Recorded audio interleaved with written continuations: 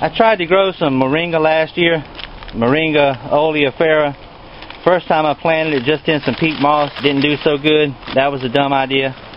Next time I planted it in some regular soil mix and it came up and it started growing, and for whatever reason I just didn't give them a whole lot of attention. They still grew on up, and I grew them all the way out to the flower stage before the winter time got here, and then I had a situation with some aphids. That wasn't good either.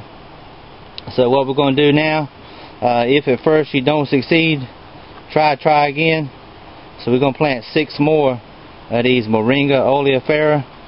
I'm going to water them in, put them on some heat, see if we can't do a little better this time.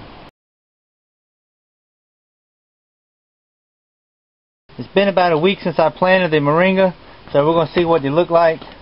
I don't have a regular seed heating pad like some people do, them flat pads that you can buy and just set your stuff on it. So I improvised a little bit, and what I did here, I just took 2 clear tubs, put me some little short strand of Christmas lights in the bottom of it, put a little stick in there to keep it from mashing it down, set this inside of it, and then put me a piece of clear plastic on top of it. This is just a scrap piece of greenhouse plastic I had. And these have done a lot better than what I started with last year.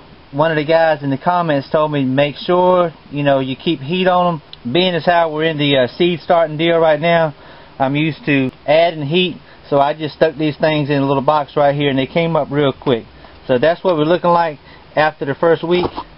Not too bad.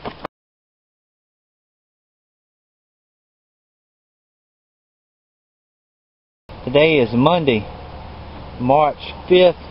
These things are exactly 2 weeks old from the time I put them in the ground. And what I'm doing is keeping them in this tub, and I wrap my little Christmas tree lights around it, and I plug this up at night to keep it nice and warm in here. I got them out during the day to get some sunlight on them, and for 2 weeks these things have done incredibly well.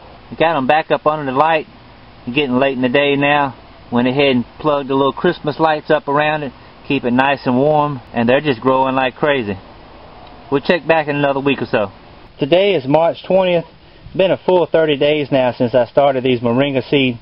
They look a lot better than what I had going on last year. I'm actually concentrating on them and trying to get them to do something. The last week they really haven't grown a lot. It was kind of told me they were root bound in those little the little 6-pack tray. So I went ahead and repotted them into some bigger pots. I lost one, had an idea I was going to try to do something different with it, and ended up breaking the taproot on it. So down to 5 right here, but that's not bad for the first 30 days. We'll check back in a month or so and see if I've managed to kill another one. Y'all take care.